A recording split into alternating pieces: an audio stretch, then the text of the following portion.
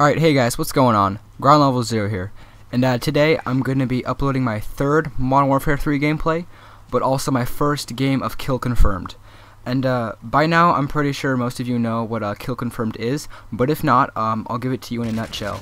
Pretty much what it is it's like Team Deathmatch, to where you have to get kills, but they added a twist to where once you get the kill, the enemy drops dog tags, which then you have to go pick up, and those will be added to your points, and then whoever has the most amount of points, which the game usually ends at 65 points. So whatever team that can collect 65 dog tags and the given amount of time wins. So pretty simple, just like TDM, except instead of getting kills for points, you get the dog tags for points. And but another thing also is if you get killed by an enemy and or one of your teammates, and you go pick up their dog tags, and the enemies, the people you kill are going to be yellow, and yours are going to be red, and if you pick up red ones, it denies their kill. So instead of them getting a point for picking up the dog tags, you can prevent them by picking them up before they do.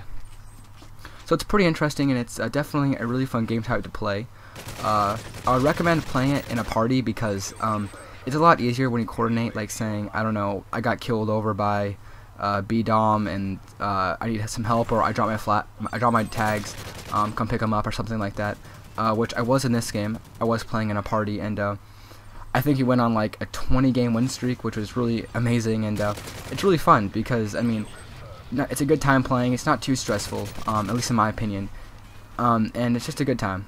And yeah, as you see here, I'm using the submachine gun, the MP5, but I started out with the assault rifle, and quick tip, if you really want to do well in this game type, I probably would not recommend using the assault rifle unless it's like a huge map you're playing on, because majority of the time you're going to be running through the map in most likely the middle of it, or staying on the outside. But even if you do that, you're still going to be trying to get up close to the enemy, because you know if you get the kill too far away, you're not going to be able to get the dog tags. And I'm also assuming that you want to win the game, so you're not just going to get kills and then expecting your team to pick them up.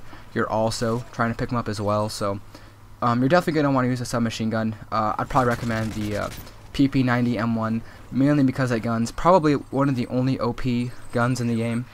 I think I mentioned in my other video that pretty much all guns are balanced, which is true, don't get me wrong. This gun setup, I do not know what happened there, but yeah, the gun setup is pretty much balanced, but I think just like the FAMAS in Black Ops, the PP90 M1 is going to be the one gun that stands out just a bit above the rest, and I don't think Infinity Ward will nerf it, because it's really not that overpowered. Not only did Treyarch have a reason to, but they also give better community support, so it made sense that they did that. But overall, I wouldn't be angry if Infinity Ward didn't nerf it, but then again, if they did nerf it, I don't really know if they should, because if they did, they might make it too underpowered, and then it will become a bad gun. But that's kind of a rant on the PP90 M1. But yeah, I pretty much just recommend using a submachine gun during Kill Confirmed. Also, yeah.